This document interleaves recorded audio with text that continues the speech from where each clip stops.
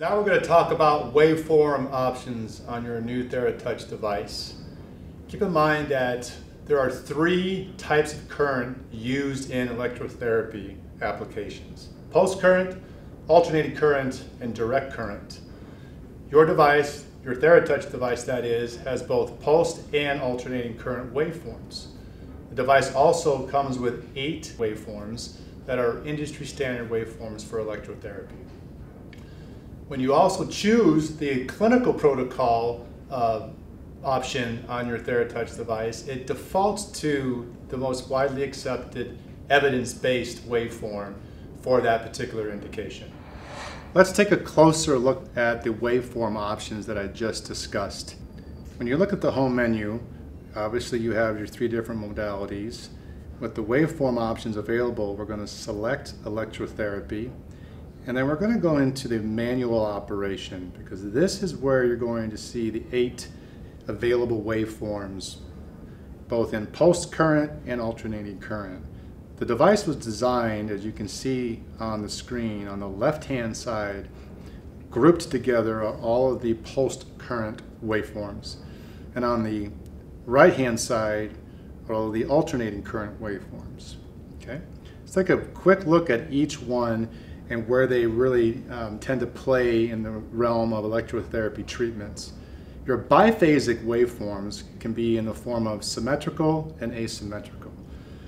Biphasic waveforms are very unique in that it gives you a very large swath of treatment options, from pain management on one end to muscle re-education, muscle strengthening protocols on the other end. So it's very versatile in that regard.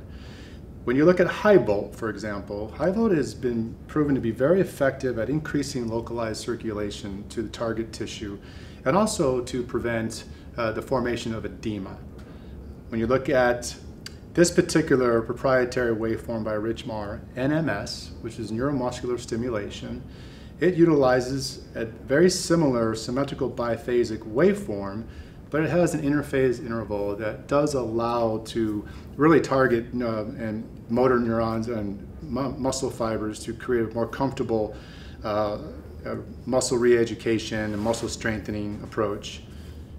Below NMS is microcurrent. This is mainly a subsensory level current that can be used within electrotherapy application. Over on the right-hand side, you see the pre-mod interferential. These are the most widely used pain protocol waveforms in physical medicine.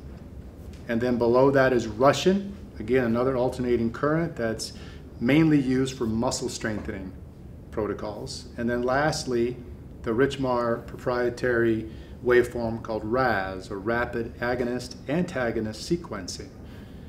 Again, this is a triphasic style waveform that is meant to mimic the functional movement patterns of muscles to help with your functional rehab exercises.